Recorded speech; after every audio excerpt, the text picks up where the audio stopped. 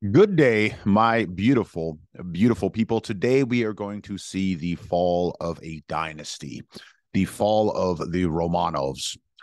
We will examine Tsar Nicholas II, who we've seen before, look at the rising discontent that Russia suffers during the First World War. We will look at the effects of the war in general on the Russian people and the empire itself. Finally, we will look at the February Revolution and the rise of Lenin, Vladimir Ilyich Lenin. Let us begin.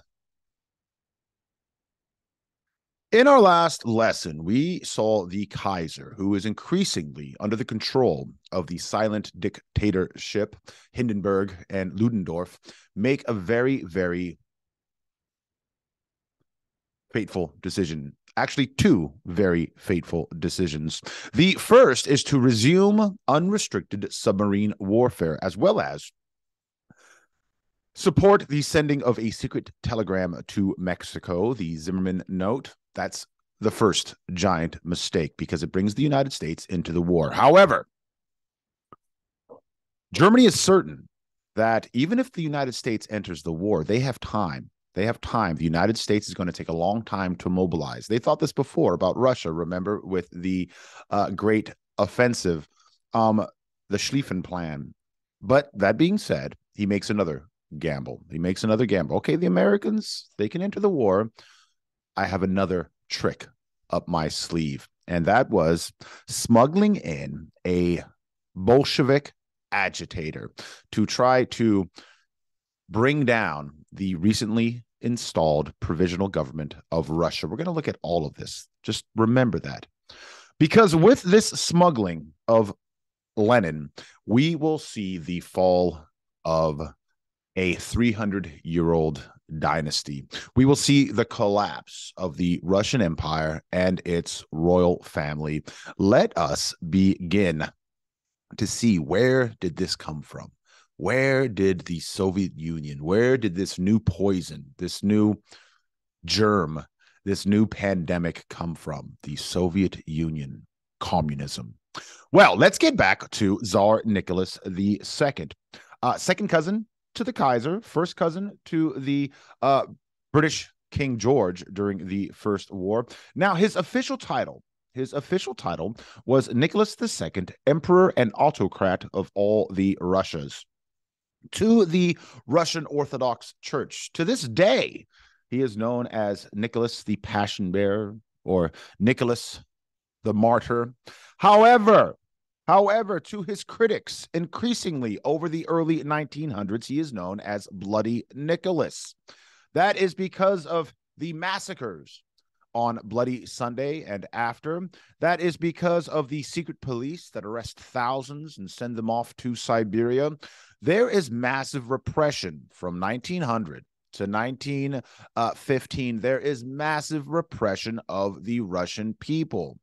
Also, the pogroms, don't forget, those anti-Jewish attacks supported by the Russian government, oftentimes encouraged by the Russian government, because, again, it gives you someone to blame.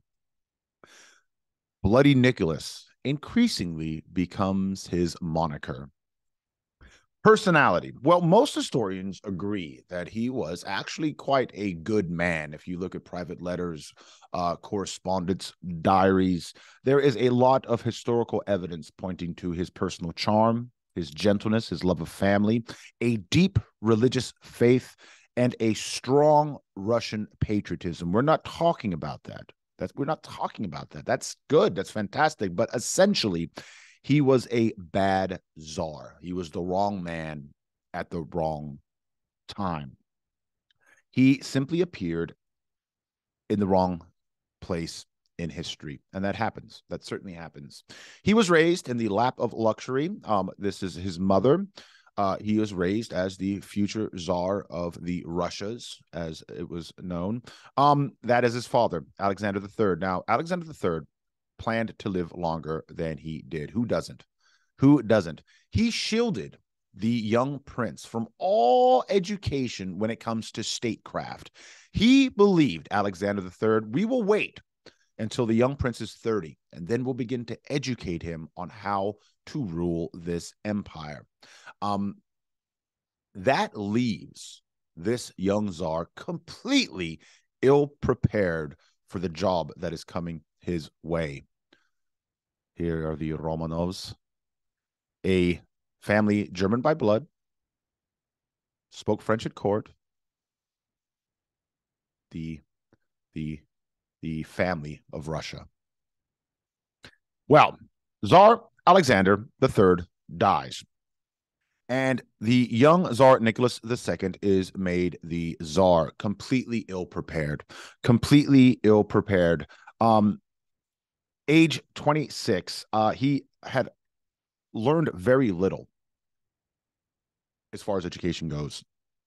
And he was left quite a shallow man who relied on advisors, who believed so much in the role of the czar as the great father, as the little father, as he was called, actually, that he ignored warning after warning after warning. He was so confident in this system, that this system had lasted hundreds of years. There's no reason why it won't last forever. The Russian people love me, and I love them. Proof, proof of how disconnected he was with reality during the Japanese-Russian War, when his fleet is wiped out at Tsushima. He's playing tennis, and they run over and they go, "Your Highness, Your Majesty, we've lost the fleet. We've lost the fleet off of the coast of Korea." He read the telegraph, stuffs it in his pocket, and goes back to playing tennis. I think I told you this story before, but that shows you how disconnected he was from reality. Well, then I guess we'll just send more. It doesn't work that way, Your Majesty. While a young man, he marries the love of his life, Alexandria. She is a German princess. She is the granddaughter of Queen Victoria. By the way, Nicholas is also, I think, a second cousin of Queen Victoria, but that's okay. It's all in the family. This is the way we do it with the aristocracy in Europe.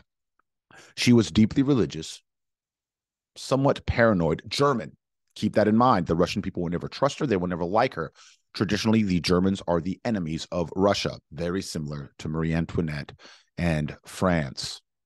That being said, they were well suited. They seemed to get along very, very, very well. They were very much in love with each other and will proceed to have a family. Here they are with the Tsarina's grandmother, Queen Victoria.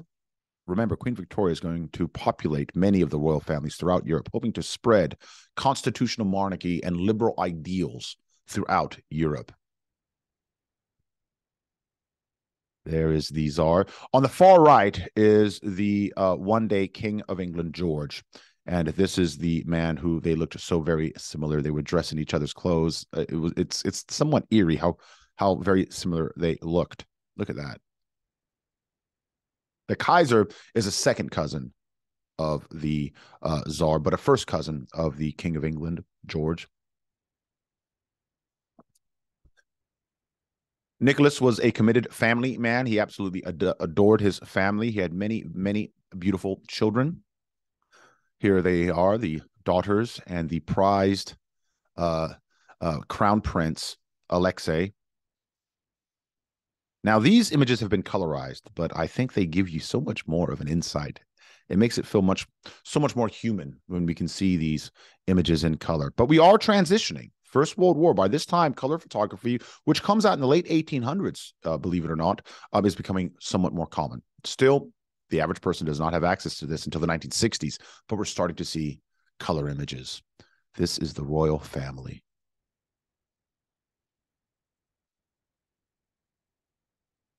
Here is the imperial family on vacation in Crimea on the Black Sea. Here, the emperor is doing something now that would get him canceled. It was a different time, guys. It was a different time. Come on. I love these images, though. It gives tremendous insight. Absolutely gorgeous family. Playing dress up.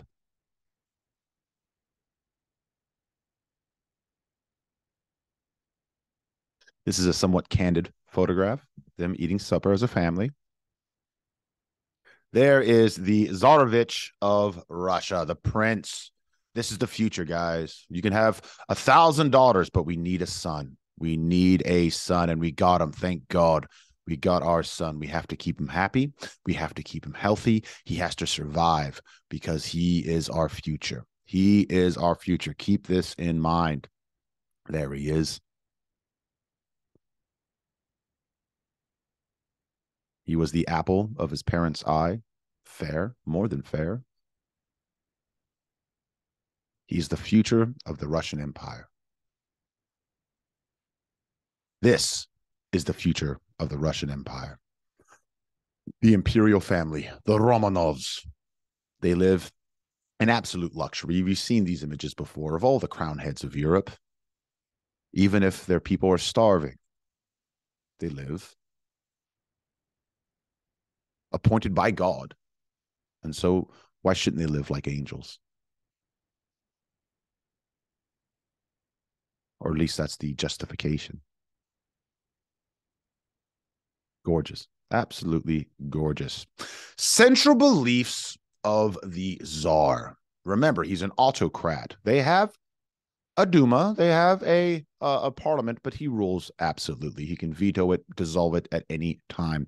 So his beliefs become policy, right, of the Russian Empire. He was a deeply conservative ruler. He maintained a strict authoritarian regime, more so than even in Austria and Germany. He rules absolutely. This is something that we would have seen in Europe in the 16 and 1700s. Russia has always been behind Western Europe in many ways, including styles of rule. Individuals and society in general were expected to do four things: show self-restraint. They were supposed to have devotion to the community, respect the social hierarchy. Respect the social hierarchy. If you are a peasant, you give reverence, respect to your social betters, the upper classes. A sense of duty to the country. He is not only a temporal leader, a secular leader, he is a religious leader. And the Russian Orthodox Church, even though not everyone were members, was what kept society together. And all were expected to show faith and devotion to God, the emperor, Russia, the church, etc. Here he is at his coronation. He is being anointed. This is God places him on earth to rule. A rebellion against the Tsar is a rebellion against God's wishes. This is what is taught. This is what is believed. This is what is certain. He is God's representative on earth.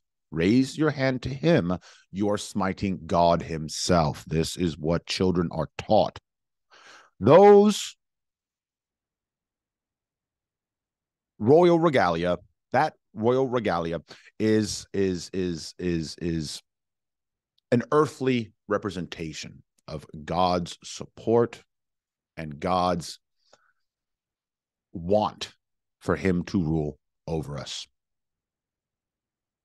There he is leaving the cathedral after being crowned. He tied himself to Russia more than any other monarch. He is Russia. This is what he tells his children, the Russian people.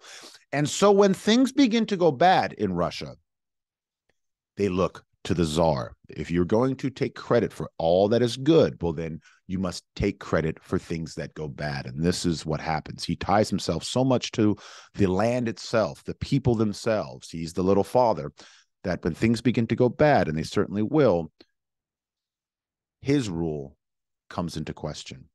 The effects of this sort of rule. The Russian Empire was ruled from the top by a sovereign who had one idea of government: to preserve intact the absolute monarchy given to him by his father. However, and that's a capital H, however, Nicholas lacked the intellect, the energy, or training for his job. He fell back on favorites, personal whims. He could be incredibly stubborn. Nicholas assumed that the Russian people were devoted to him with unquestionable loyalty. And this is where he will make a pivotal mistake, because time and time again, his advisors will come to him and ask him to make certain concessions, and he'll refuse it. So sure is he with this imperial relationship with his subjects. He is Russia. He rules Russia. His family rules Russia. And he has to leave this for his son. That's his one job. He got this from his father. He has to leave it as is, or better, to his son, so that his son may rule, as have the Romanovs since the early 1600s. However, there is rising discontent in Russia.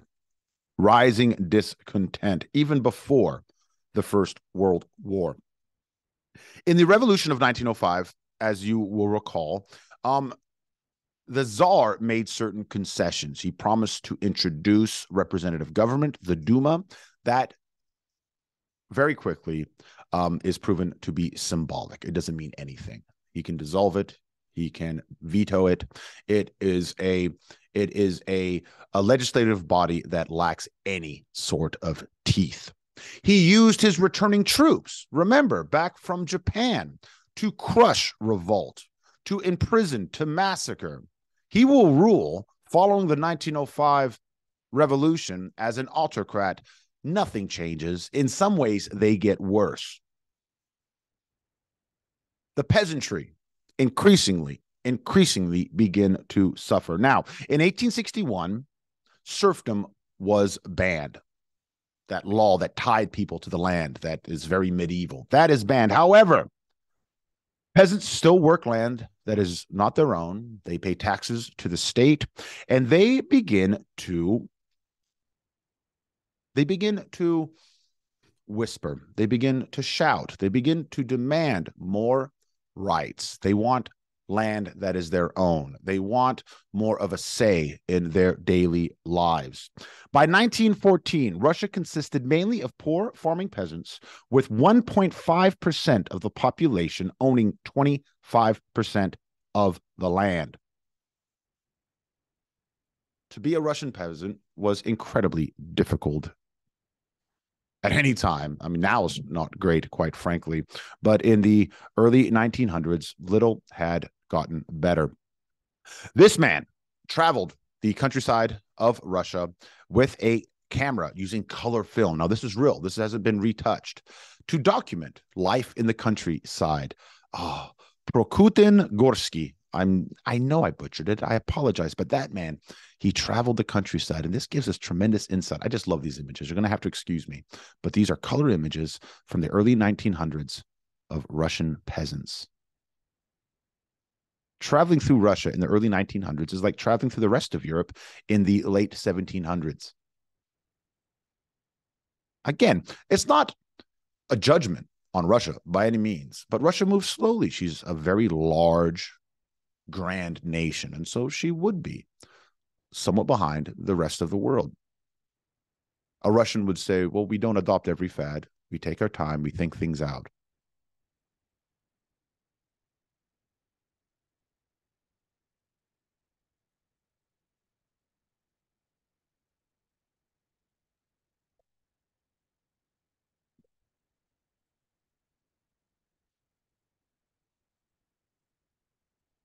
Now, it's very easy in these images to get lost, but just know famine was a constant fear. Working on land that is not your own. The aristocracy and the church have absolute say over everything. Remember, those Napoleonic revolutions of the early 1800s, there was an attempt in Russia, but did not succeed.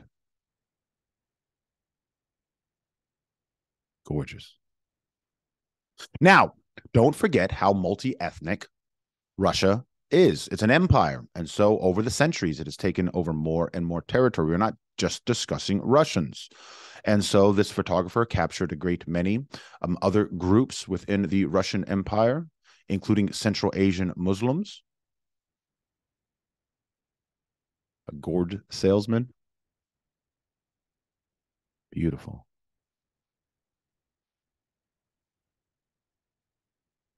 This is an empire, multi-ethnic, multilingual, multi-religious, polyglot, speaking of many different languages.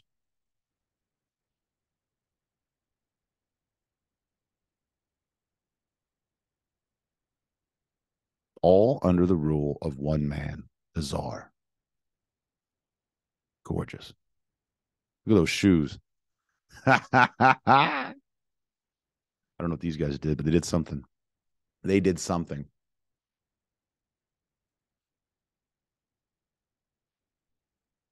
This is a Persian rug salesman, I assume. Not necessarily Persian. Here are some Russians receiving electricity for the first time in 1920. By 1920, less than 1% of Russians had electricity, and there was nothing like what was being seen in Europe and the United States. Even by 1920, Russia is well behind. A Russian would not know what to do if you dropped them in 1920 Berlin, 1920 London,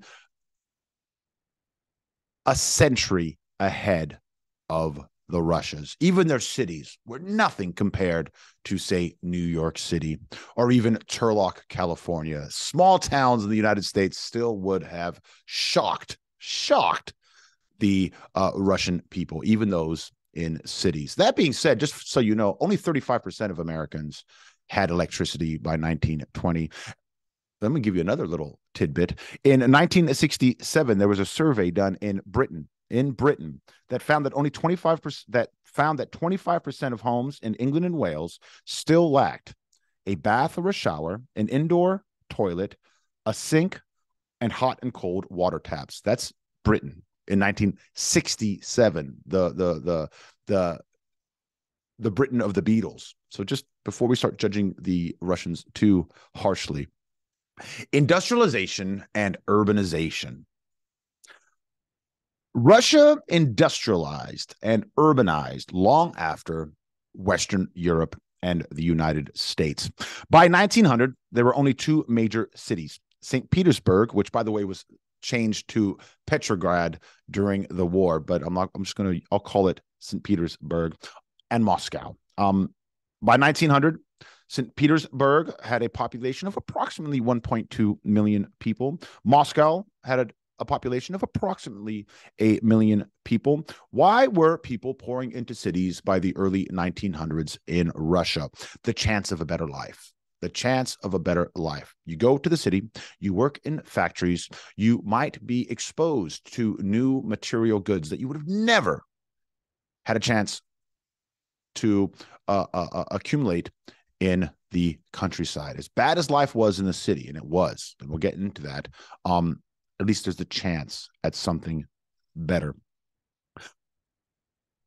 The Russian cities don't even hit the top 10 mark. My face has blocked, unfortunately, these cities, but just know at the top is London. And then you have New York, Paris, Berlin, Tokyo, Chicago. They have populations in the many millions by this time. That being said, there is an increase in urban living in Russia. In some of these locales, there is a population increase of 400%. People begin pouring into the cities for factory work. They begin pouring into the cities for factory work. That being said, Russia is not an industrialized nation. It is not considered an industrialized nation. They have factories, certainly, but it is still very much a rural, agricultural nation. Now, when people pour into cities, they are exposed to a great many things. This is before, of course, the internet, of course, television, before radio. And so if you're living in a village, you don't get exposed to many ideas. Well, in the cities, you do. And people in the cities begin to get exposed to ideas like representative government. What? Civil liberties. Wait, what? Having a say in your future. Wait, what? Religious toleration. Wait, what? They get exposed to that virus that was first coughed out during the French Revolution. Keep that in mind, because millions of people are now pouring in to urban centers, being exposed to new ideas. Keep that in the back of your mind. Working conditions were absolutely abhorrent for your average Russian factory worker. Now, they were terrible for the British and the Americans in the 1800s. By the 1900s, things have improved somewhat. Not for the Russians. By 1914, the average work week was 6 days a week, 10 hours a day. By the time the war breaks out, your average worker is working between 11 and 12 hours a day. There is a constant risk of injury, death, harsh discipline in these factories. Because of late industrialization, workers in Russia were highly concentrated. What do I mean? You have these massive factories. 40% of Russian workers were employed in factories of 1,000 or more workers. You do not see that in Germany, Britain, or the United States. You have many smaller factories, not in Russia. You have these massive, massive factories of 1,000 plus workers. That is a recipe for disaster. These massive factories can go on strike, shutting a country down. These massive factories can communicate within them. And so when you have, in America, you might have 200 striking workers. In Russia, you might have 2,000 striking workers. Please keep this in mind as well. It's a recipe for disaster. And when the war breaks out, the demands on workers are even greater. You're expected to work longer hours, oftentimes for less wages. For the war effort, you have to do it for Russia, for your little father. Keep this in mind as well. Living conditions. Well, the rapid industrialization led to rapid urbanization, right? These cities blow up in population overnight. From 1890 to 1910, St. Petersburg goes from about 1 million to about 2 million. Moscow experiences very similar growth patterns.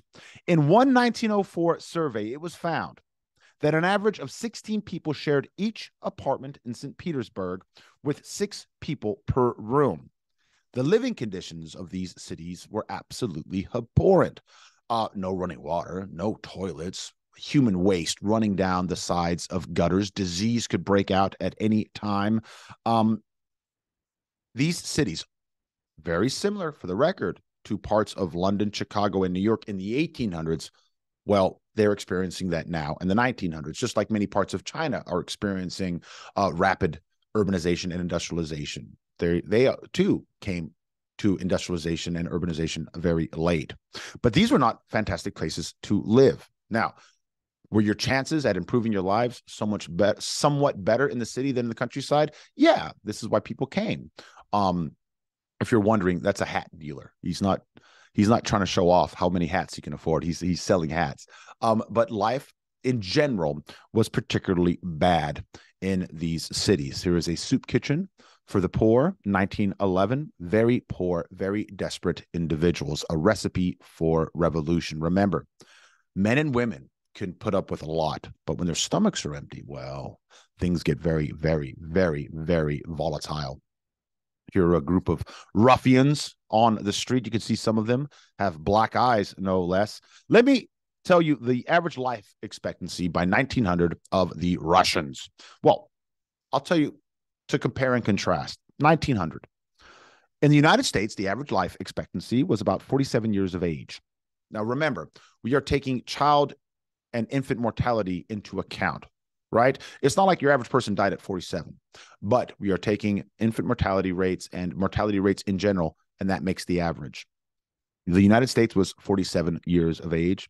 Great Britain in 1900, average life expectancy 46. France 45. They're all hovering around the same general spot. Russia was 30. Okay, so 17 years on average less in Russia than the United States at the same time. Life is not great for your average Russian. Please keep this in mind. The effects. Well, this created a new proletariat. The proletariat are the working classes. This is a term used by Marx, which, due to being crowded together in cities, was much more likely to protest and go on strike than the peasantry had been in previous times. You can isolate villages, you can isolate regions. And this is how Russia remained so autocratic.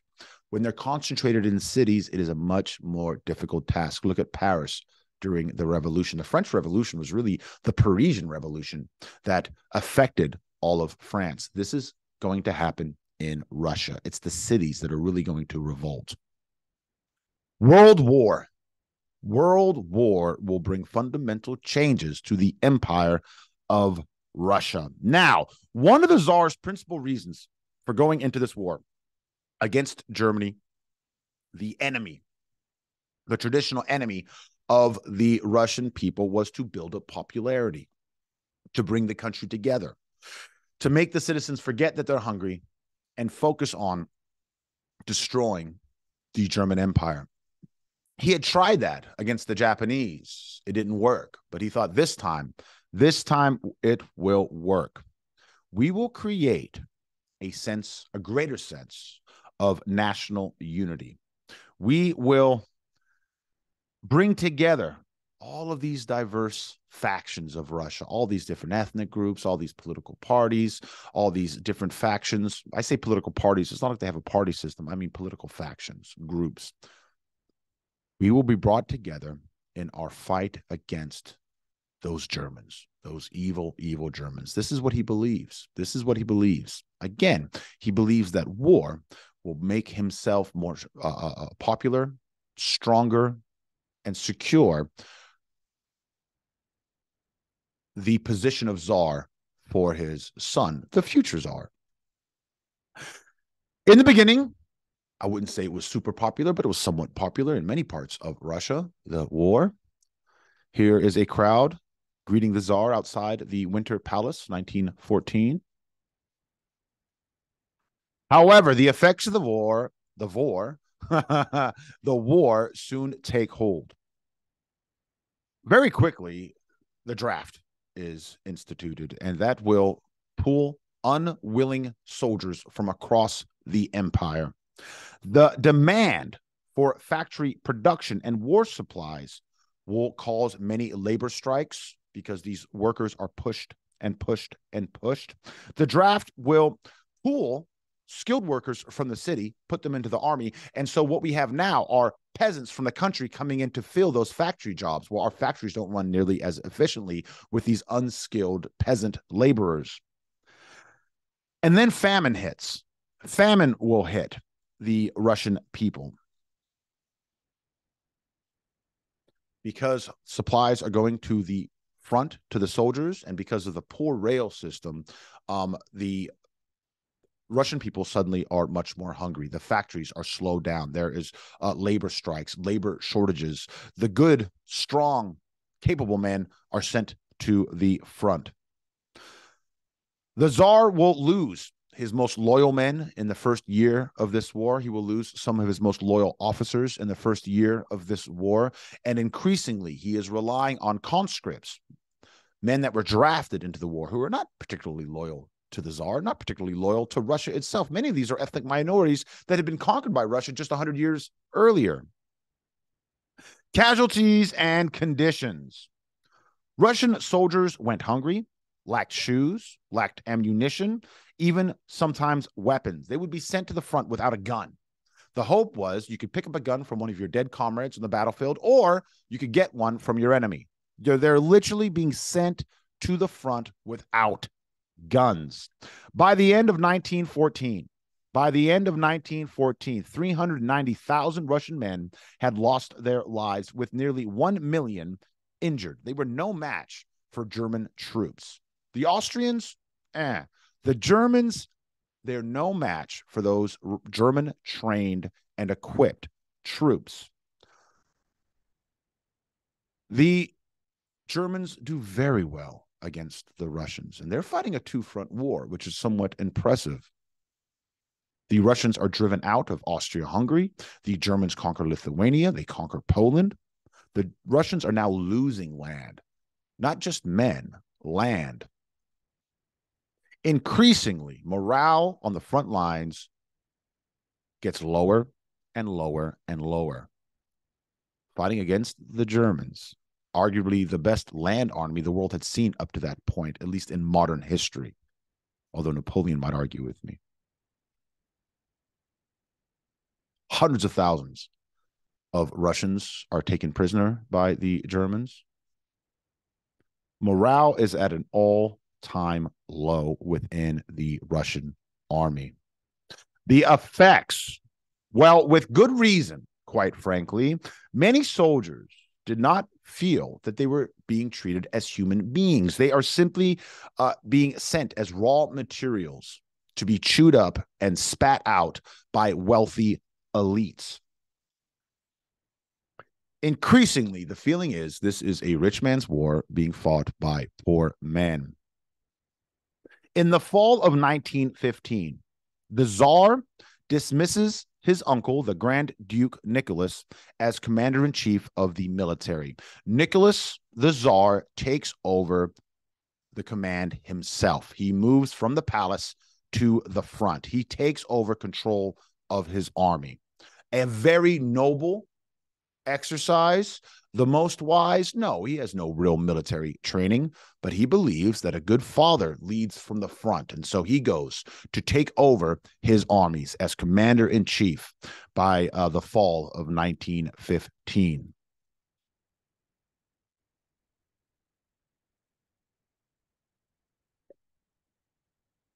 Again, when you put yourself in the front, when things go badly, they look to you as the man responsible. He leaves St. Petersburg and goes to the front. Here he is blessing his troops. Remember, he is God's representation on earth. Receive a blessing from the Tsar, and you are receiving a blessing from God himself.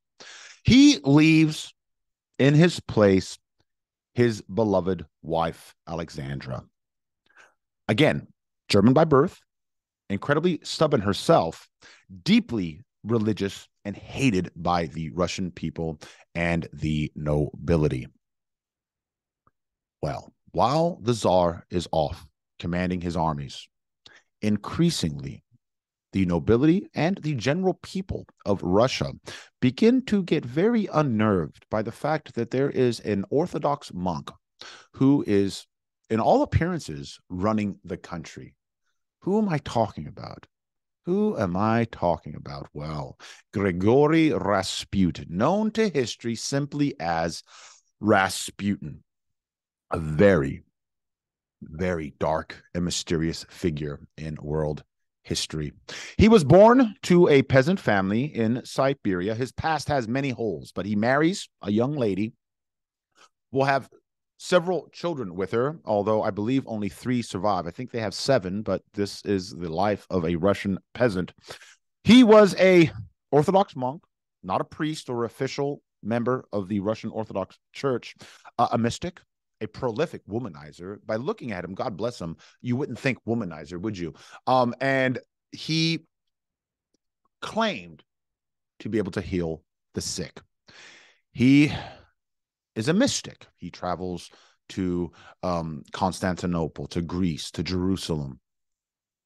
He is very charismatic. He is very alluring, very dark, mysterious. He's everything that you think an Eastern mystic would be.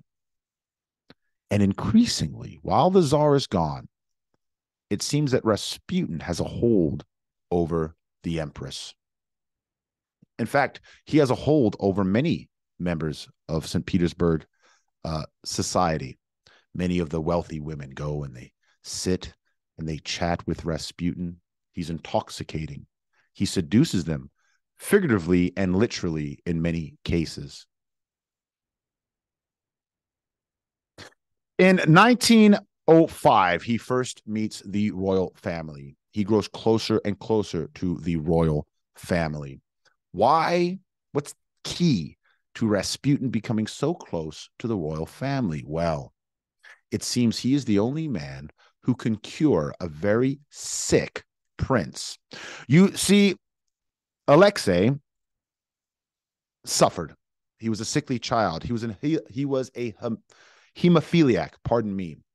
A hemophiliac, essentially, is someone who does, when they bleed, their blood doesn't clot. And so if they're cut, they just keep bleeding and bleeding and bleeding. It might be from an injury that they will bleed and bleed. Sometimes it'll just be their nose and it won't stop. It won't stop. Alexei suffers from this. He suffers from this. In fact, we can thank Victoria for that.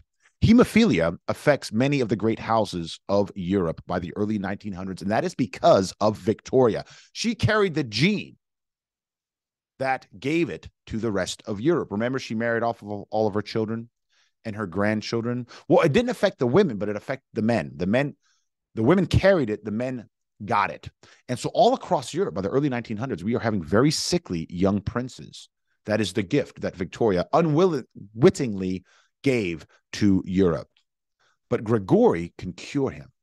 It's amazing. He'll be sick for days. Grigori will come, Rasputin will come, and within a few hours, he's good.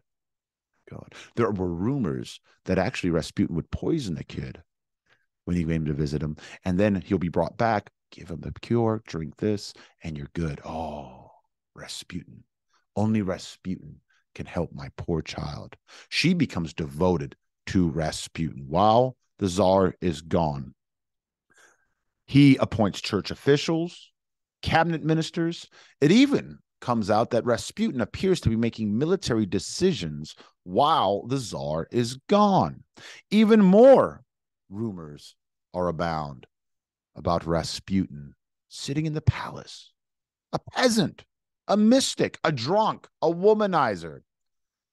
It comes to be believed that he is the true ruler of Russia right now. That's why we're doing so badly in the war. This is why I don't have bread, because Rasputin has seduced the royal family. They are in his liege. These are propaganda images from the time. Something needs to be done. Something needs to be done. There were even more sordid rumors, tantalizing rumors, which we won't get into. Incredibly not true. She was incredibly devout, very religious. But again, like Marie Antoinette, these rumors, especially against women, right, in history, are very powerful. They do a lot to bring down the esteem of the royal family. Something needs to be done. Well, a group of nobles, right-wing nobles within the Russian aristocracy, invite Rasputin to a palace, the Yusupov Palace. We are going to drink. We're going to discuss things. Maybe we'll play cards. There might even be girls there for you, Rasputin. He goes, never one to turn down some free liquor and food. They bring him down to the basement where they have something of a party. Well, they ply him with food, wine. The man had a voracious appetite of everything. Well, they laced this meal and wine with incredible amounts of cyanide, enough to kill an elephant. It doesn't work. He just keeps eating. Keeps drinking. Like, my God. Well, finally, one of the nobles pulls out a revolver, shoots him. Bam! Several times. He's dead. He falls down. The conspirators are discussing, all right, what do we do now? They look over. He's up. He's trying to run out. What do? They unload the gun into him, beat the living hell out of him. Finally, he's not moving. They roll him up.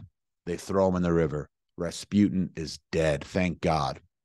Into the frozen river he goes. Well, several days later, they find Rasputin, pull him out of the river. He had water in his lungs, meaning he was still alive. He drowned. It wasn't bullets. It wasn't the beating of a club. It wasn't the poison. It was the drowning. The man was something to behold. There is the bullet on the front of his head. Well, the killing of Rasputin, and some of the conspirators will be sent off into Siberia, or no, I don't know if they were sent to Siberia. They had to leave. They had to leave Russia. I'm not aware. I'm not sure where they went. This leaves the Empress. This leaves the Empress in a state of paranoia, terror, frustration, because in her mind and the mind of the Tsar, Rasputin was the only man that could protect and heal their son, and they've killed him. They've killed him. The conspirators are in exile, but they're after us. They're after us. That was personal. That was against us, the royal family. During all of this, there's economic collapse. During all of this, there is economic collapse. By the end of 1915, the economy was already breaking down. The main problems were food shortages, rising prices. People suffered. Women especially suffered. The men are off to war or working in the factories. Women reportedly spent 40 hours a week in food lines. Women begged. Women turned to prostitution, crime. They tore down wooden fences just to keep stoves heated for warmth. And all the time, they are grumbling. They are grumbling. More and more people, what began as whisperers, now become outright statements. You know who's to blame for this? The Tsar. The Tsar is to blame for this. Government officials begin to worry. Remember, the Tsar has secret police. They know what's coming. They issue a report. The security police issue a report to the Tsar. They say, quote, the possibility in the near future of riots by the lower classes of the empire, enraged by the burdens of daily existence, is a reality. The Duma issues a warning to the Tsar, saying you need to bring in more representation. You need to bring in reforms. You need to let the people think that they have a stake in this, or we are facing revolution. And what does the Tsar do? He ignores them. In typical fashion, the Tsar ignores them. This might have worked had the war began to go well for Russia. It's not. It is not. By the end of October 1916, Russia had lost between 1.6 and 1.8 million soldiers dead. On top of that, 2 million prisoners of war taken by the Central Powers, and 1 million more are missing. That's about 5 million missing fathers, brothers, husbands, etc. The Russian people can bear no more. Things begin to get much more dangerous for the royal family, and we are entering revolution.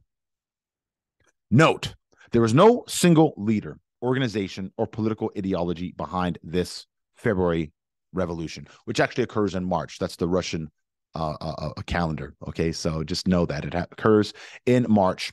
It really begins in March 1917 with massive strikes hitting St. Petersburg. By March 10th, virtually every industrial operation in St. Petersburg has been shut down. It's not just workers who take to the streets. Students, white-collar workers, teachers join these industrial workers on the streets of Russia, and violence will soon break out. They want a great many things, but mostly the average person wants bread and an end to the slaughter of their male family members against Germany.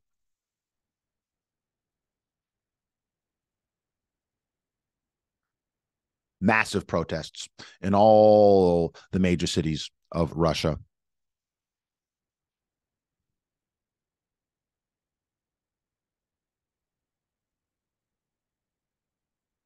Burning of royal regalia and symbols. Again, we blame the little father for our problems. You can't take the good and ignore the bad.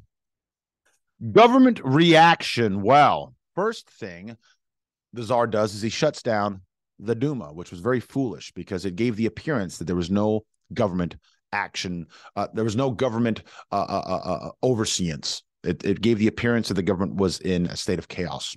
He shuts down the Duma. He doesn't dissolve it, but he shuts it down, and he looks to the army. Now,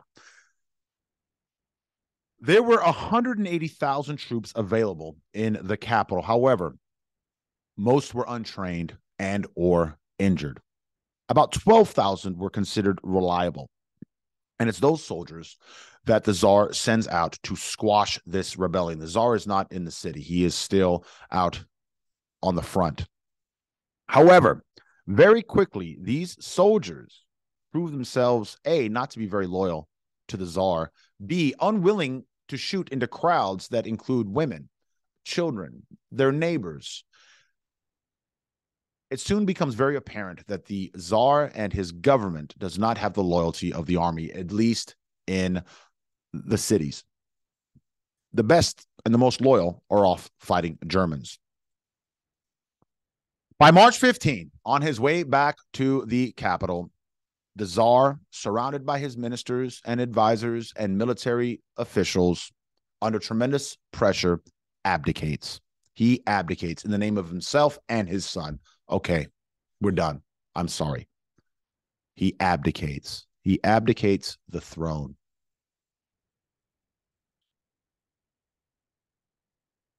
Had he given a little bit,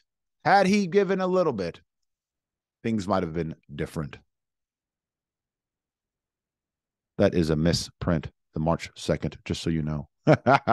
He is sent to house arrest to the Alexander Palace with his family while a new government is established in Russia, the provisional government. The provisional government. Now, the provisional government was made up of mostly conservatives who wanted to see a modern government made up of the wealthy and the elite. These are not radicals. These is a conservative revolution. There's going to be no murder. There's going to be no property transfers. There's going to be no issuing of modern civil liberties, what you would see in France, Britain, and the United States. Also, this new provisional government is committed to continuing to fight Germany. They're committed to continuing to fight the war in Germany. So we don't have a czar anymore. We have somewhat of a representative government, but we are committed to continuing our war against Germany. However, radicals, including socialists and other radical groups, have formed their own government. And that is the Petrograd Soviet. A Soviet is a council, and these have emerged during this revolution. These are councils of elected representatives. And the Petrograd Soviet says that the provisional government represents the bourgeoisie, the people with money, the people with titles. We represent the workers. We represent the peasantry. So, in essence, you have two governments claiming authority over the Russian people. The Petrograd Soviet claims we are not here to rule over Russia. We are here as a pressure group to apply pressure to the provisional government to make sure that they pass certain provisions, such as the Petrograd Soviet want civil rights for all Russians. They want a democratic police and army, and they want the abolition of religious and ethnic discrimination. For the time being, for a short, brief time, both of them ruling from the Turid Palace in St. Petersburg, two separate houses, there is a dual power relationship. There is a dual power. The provisional government is in power, but they promise to listen to the Petrograd Soviet, made up of more radical members of this revolutionary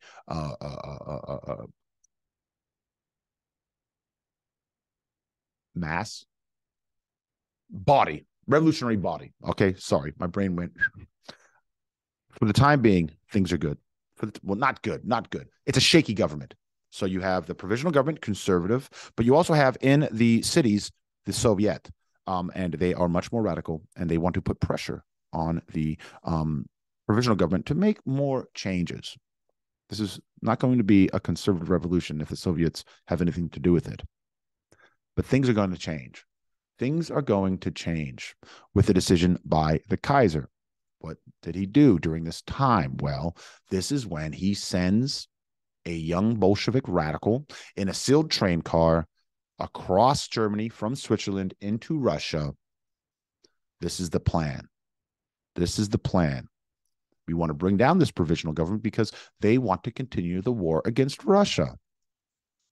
This germ is going to be even worse than any other germ that the aristocracy and the powers that be had seen up to this point. And the Germans know what they're doing, just like they play with germ warfare in the trenches. We are playing with ideological germ warfare in Russia.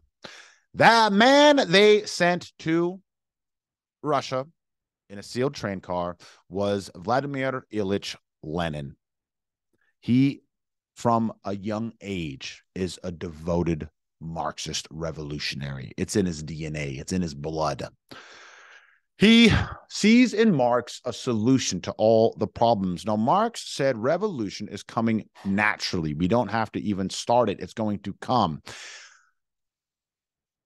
Marx argued that religion, nations, aristocracies, hierarchies in general are all inventions of those who have to continue to rule over those who do not have, whether it be lies about heaven, patriotism. It's all nonsense. Lenin sucks that in.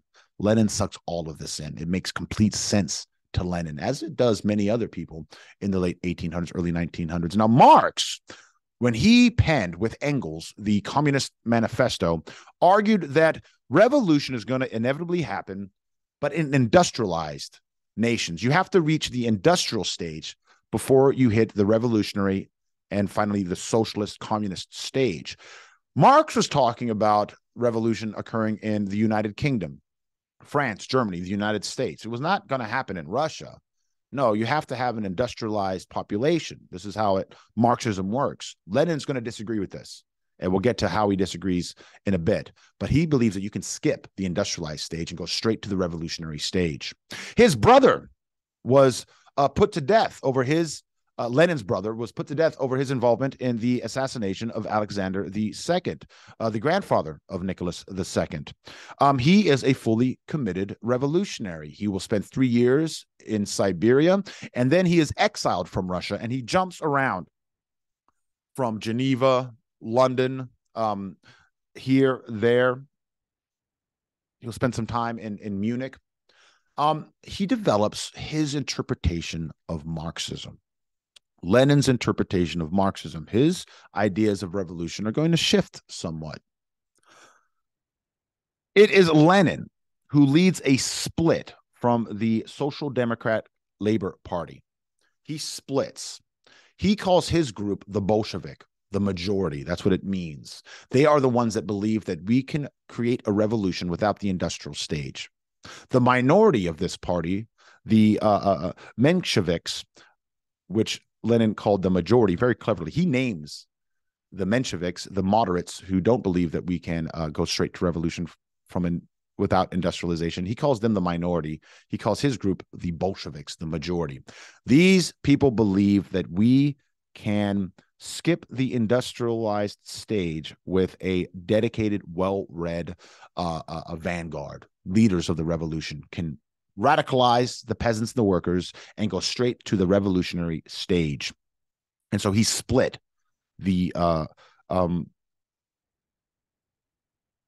Social Democratic Labor Party, pardon me. This is the application of Marxism, but to Russian society. Marx never spoke about a revolution in places like Russia or China. Interestingly, that's where these communist revolutions take place. Central beliefs. Well, on the train from Switzerland to Russia, Lenin composes his famous April Theses, his program for the Bolshevik Party. He's headed back to Russia, back to a nation in chaos. He believed in 5 central things. Number 1, the revolution can skip the industrialized stage. Number 2, the peasants and workers must be radicalized. Number 3, the revolution must be led by a vanguard, elite party members, not the common people. No. Party leaders, elites within the party. Russia must not become a bourgeoisie parliamentary nation. He openly speaks out against this provisional government. You can't replace one boss with a new boss. And finally, industry must be nationalized or socialized and aristocratic lands seized. This is a key component. We need to take over their lands, redistribute it among the peasantry, and industry will be taken over by the state, the government. The Germans have unleashed a virus. He is going to radicalize Russia during this intermediate time. Furthermore, Lenin calls for the immediate withdrawal of Russia from the First World War. That is key. That is why the Germans sent him. He wants an end to Russian involvement in the war. The provisional government doesn't. This is why the Kaiser agrees to send in this virus. Growth. The Bolsheviks were never the majority, but they were the best organized. Please keep that in mind. Just like in the French Revolution. It doesn't matter the numbers you have. It means how well organized you are. Just like the radicals during the French Revolution. It is going to grow. The Bolshevik faction is going to grow. In February of 1917, there were 24,000 members of Lenin's Bolshevik faction. By September of 1917, there were 200,000 members of the Bolshevik faction. They become the majority in both Moscow and St. Petersburg, never the countryside. Lenin was a prolific speaker, organizer. He instilled hope, anger, and action from his devotees. This movement, this Bolshevik faction is going to grow and grow. Now, these guys are communists. These guys are revolutionaries. The banner says, down with the 10 capitalist ministers, all power to the Soviets of workers, soldiers, and peasant deputies. Now, the provisional government tried to deal with the Bolsheviks. They tried to put them down. It's so funny. We condemned the Tsar for shooting down protesters and revolutionaries, but as soon as the provisional government comes into power, they do the same thing, and that is repeated time and time again in all revolutions. The Bolsheviks are armed, they are organized, and they begin to take over parts of the cities. They begin to wrestle power from this moderate provisional government. They capture the Winter Palace. They will soon capture the government itself. As much as the provisional government tried, they couldn't get rid of this virus that the Germans had unleashed on Russia. The October Revolution. This is the communist revolution within the revolution. This is when things begin to get much more radical. The October Revolution replaced Russia's short-lived provisional parliamentary government with a government by the Soviets, those local councils made up of workers, peasants, etc. At first, membership to the Soviets was freely elected. However, the Bolsheviks soon saw that many people disagreed with them, including other leftists, like the anarchists, the socialists disagreed with the Bolsheviks. And so very quickly, they barred all non-Bolsheviks from the Soviets. This is not going to be a democracy. This is going to be a Bolshevik-led nation, and a Bolshevik-led a series of reforms will follow. All of Europe and the United States shudder. Extremists rise to power in Russia. The Bolsheviks have taken over the government. The palace is locked and guarded. We are not allowing any people that disagree with us into the government. Terribly sorry. It is Lenin who keeps good to his word and makes peace with the Central Powers. He makes peace with the Central Powers. The result? Peace for Germany on the Eastern Front and a massive land loss for the empire, or the empire's gone, pardon me, Russia itself. The Treaty of Brest-Litovsk. I butchered it. I'm not going to say it again. You can see how it is spelled. You say it. This treaty that the Germans push on the Russians is very severe. Many argue much more severe, or as severe as the treaty that will be pushed on the Germans themselves. Russia renounces all claims to Estonia, Finland, Latvia, Lithuania, Ukraine. Poland is carved up by Austria and Germany. Under this treaty, Russia loses 26% of its population, 37% of its agricultural land, 28% of its industry, 26% of its railway tracks, and 3/4 of its coal and iron deposits. All Most of Russia's wealth was in that Western European strip. It's gone. But Lenin wants to focus on reforms at home. He also has to focus on the royal family. You see, there's a civil war going on. The other side, the anti-Bolshevik side, has not given up. Many Russians are royalists. As long as the royal family is alive, well, they're going to keep fighting and fighting and fighting. Now, the royal family for the last 2 years has been being shuffled around in Siberia from house to house, treated somewhat kindly. You can see their notes. They are not given the sort of lifestyle they're used to. But for the average Russian, they're living quite well. Being moved from house to house. There were several discussions over whether we could rescue them.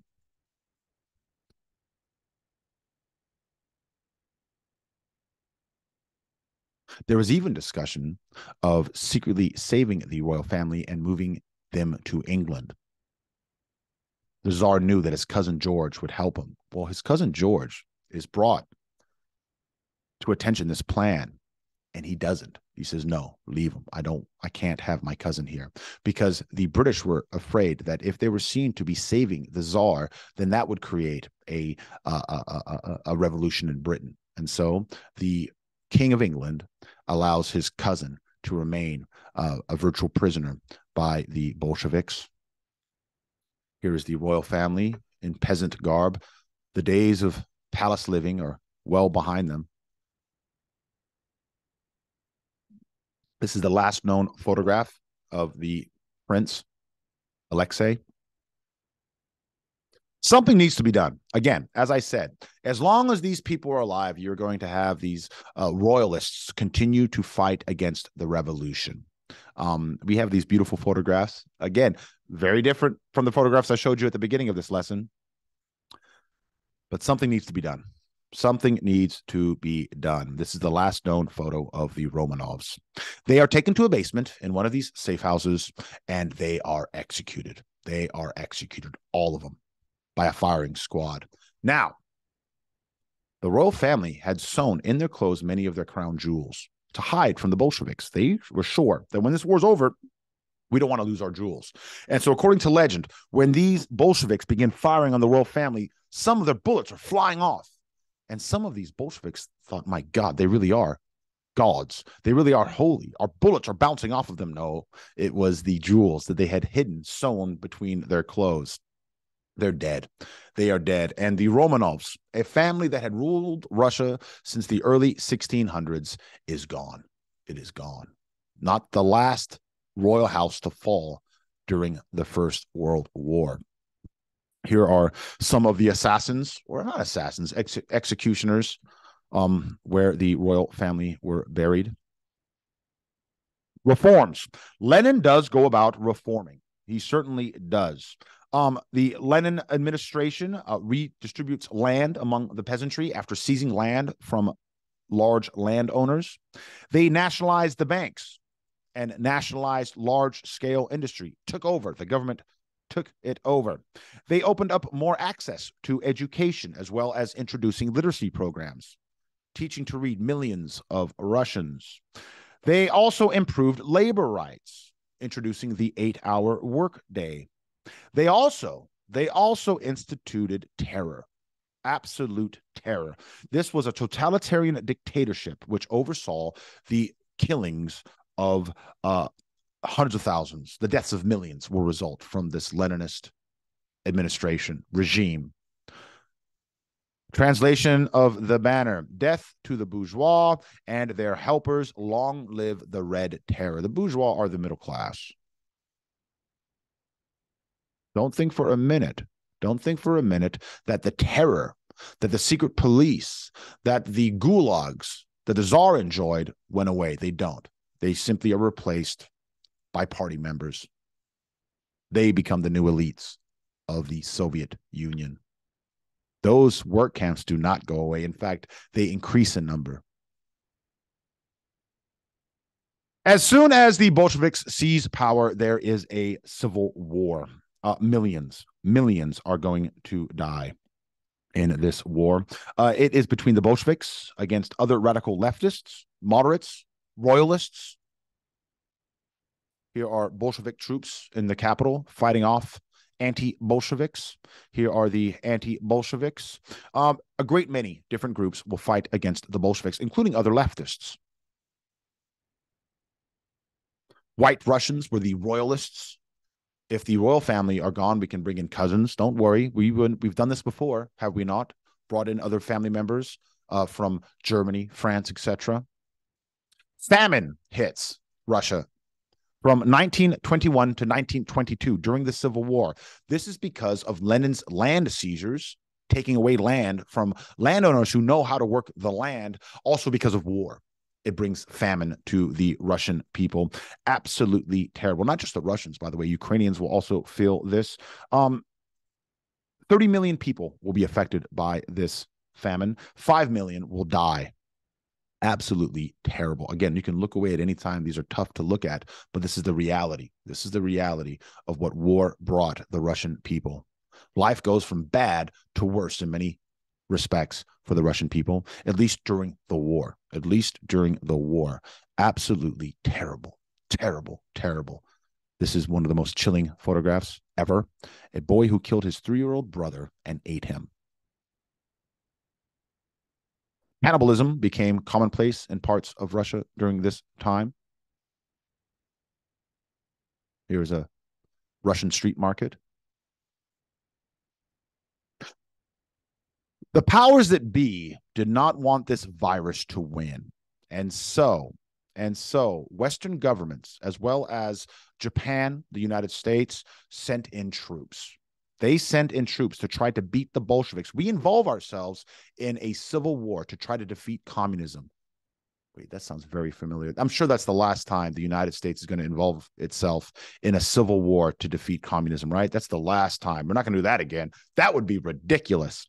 The United States will send up to 11,000 troops, and that's nothing. The new nation of Czechoslovakia will send up to 70,000 troops. Japan will send 70,000 troops. Britain will send 60,000 troops. This is the United States and other nations involving ourselves in a civil war to defeat communism. Japanese troops are there to defeat communism. We're all on the same team. This is why later, when the Russians and the Americans discussed the Cold War, the Russians were like, no, you started the Cold War. And it began from the very beginning back in the Russian Civil War. Remember, this is an imperial war. And so Canadians on the side of Britain are sent. Indians for Britain are sent to defeat communism. Polish, British, French officers, Polish troops are there to defeat communism. Well, in the end, it's not enough. It is not enough. And after millions of lives lost, there was no cure. There was no vaccine. The Soviet Union is born. The Soviet Union is established. 1922, we have the Soviet Union. The Russian Empire is gone. The Soviet Union is now here. This nation is going to become the new boogeyman of the 1900s. What began in France? 100 years earlier, more than 100 years earlier, has spread to Russia. Communism was the natural, radical progression of the French Revolution. This idea of liberty, equality, and fraternity. This abstract idea. How do you define equality? How do you get to equality? How do you define liberty? How do you define fraternity, brotherhood? These are abstract ideas that the communists believe they can get to. I'm not saying for a moment that the fathers of the French Revolution would have felt at home with the communists. I'm not saying for a minute that the communists would have felt at home in revolutionary France necessarily. What I'm saying is that this was a natural continuation, some would say a perversion of those ideals. Rousseau said so many years earlier, that some men need to be forced to be free. Well, what about if you are a slave of your culture, of your nation, of your religion, of your notion of what is right and wrong? Well, then you need to be saved, whether you want to be or not. And the Soviet Union will do that. Central to Lenin's idea is that this revolution doesn't stop in Russia. We will support revolutions, communist revolutions around the world. Karl Marx said, workers of the world, unite. You have nothing to lose but your chains. A worker in Chicago has more in common with a worker in Rome than they do with their neighbor of a different class. And so the communists will support revolutions around the world in the 1900s. Lenin promised it. We are going to clean this world up of its bankers, its aristocrats, its corporate fat cats. Germany becomes especially eager when it comes to communism. The largest communist party after the Soviet Revolution will be in Germany, outside of Russia. Many Germans will see a solution to their problems following World War I in communism.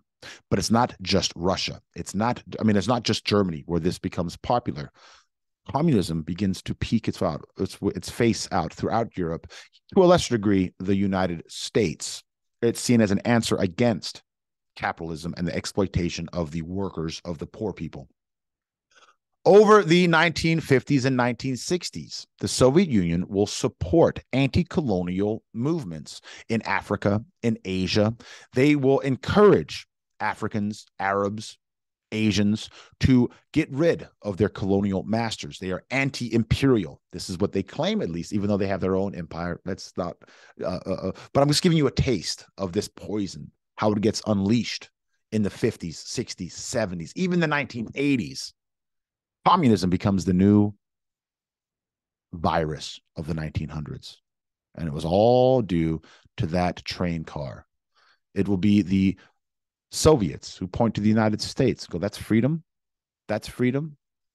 With your religion, your fascism, your lynchings, that's freedom.